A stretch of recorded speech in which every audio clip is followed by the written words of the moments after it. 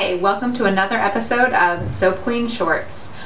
With this episode, I'm going to show you how to make the Peacock Swirl. I want you to know that this is not a complete episode in that I don't go over every single safety rule, how to choose oils, how to use fragrances and colors in detail. So we have 4 free episodes at soapqueen.tv for you to review for those kind of things. I'm just going to dive right into it. First of all, one of the things you definitely need for this is an empty squeeze top container like this. Cut the little end off to make the hole a little bit larger. I'm going to be using 4 different natural colorants. The first is Annatto seed in sweet almond oil. The second is Alkanet root powder, also in sweet almond oil. It's an infusion. Third is titanium dioxide. I've mixed this ahead of time in a little bit of sweet almond oil to help with the clumping. And finally, I have a little bit of green sea clay. I've mixed this in water ahead of time to help with the clumping. I'm going to be pouring this into one of Bramble Berry's Baltic birchwood molds and not using the dividers. I like it because it creates a flat horizontal surface that you can really see the design in. Alright, are you ready to make soap? I've got all my oils pre-measured. Going to slowly add my lye water in, pouring into and over the stick blender to help reduce the amount of bubbles. Ideally, I'd like this mixture to be around 120. But 10 degrees over, 10 degrees under, totally fine. Now using my handy dandy stick blender, I'm just going to bring this to thin trace. But first, I just burped the stick blender to make sure all the air bubbles trapped underneath it came up so I didn't get extra air bubbles in my soap in the end.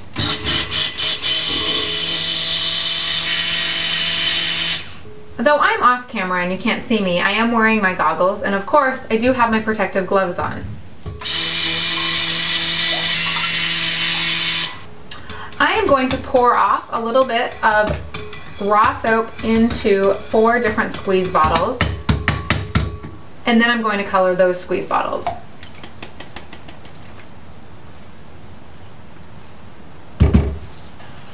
Now I'm going to start adding my colorants, and I'm going to go in order of lightest to darkest. So into our little guy here, I'm going to do 1/2 tablespoon of my titanium dioxide mixture. Into this guy here, I'm going to do all of my sea clay mixture. So that equals about 2 tablespoons total, and I have a little bit left over if I want to use it.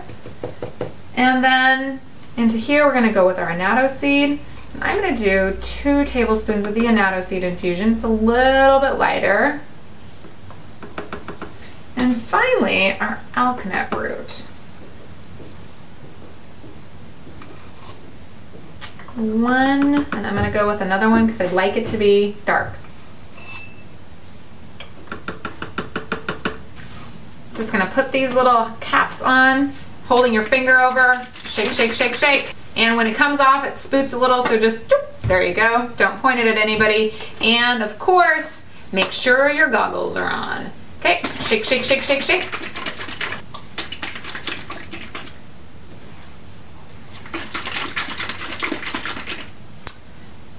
Notice the alkanet root has gone more of a grayish purple.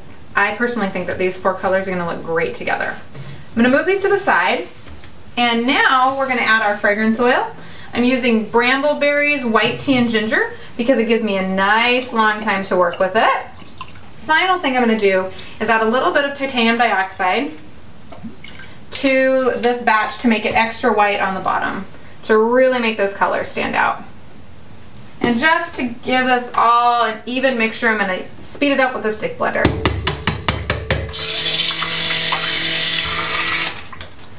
And that looks good. We've got a really good trace right here. And now we're ready to get started. Pour your soap into your mold. Just pour it all in. Beautiful. Now, we're going to take our colors. We're going to work closely to the bottom. And you're going to add in easy rows.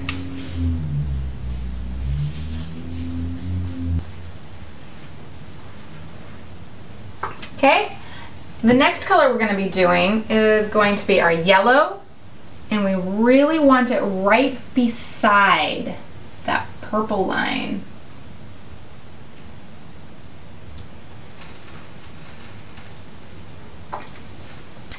Next color we're going to be doing is our Sea Clay.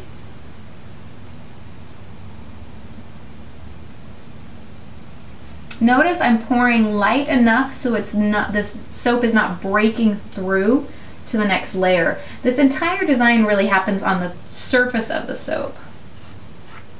Clay tends to absorb a little bit of water, and so this, you'll notice that the Sea Clay color is definitely thicker than the other colors. And finally we're going to go with our titanium dioxide. And I'd like our titanium dioxide to actually be on the other side of the purple to really showcase some color differentiation. So, kind of go like this.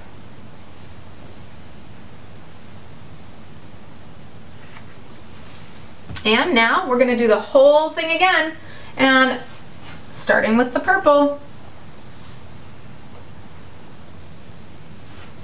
Oh, turn it off. Okay.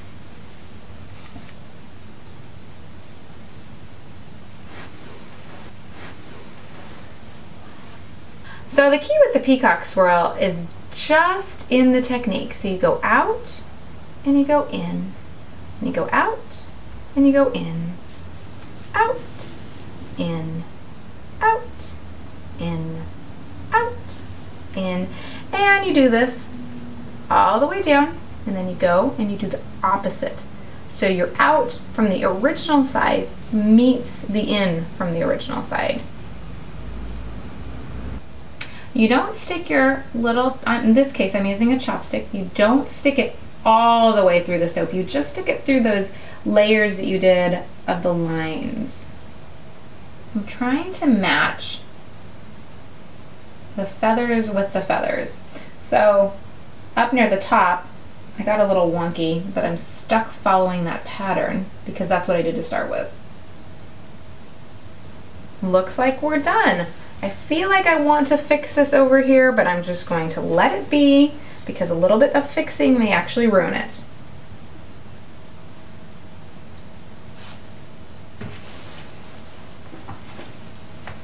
This is what the Peacock Swirl looks like. Giant swoopy S's. And all you need to do is make the giant swoopy S's meet. Giant swoopy S's. And you repeat that through the whole mold. And finishing up, just do the last of the S curves. Whee!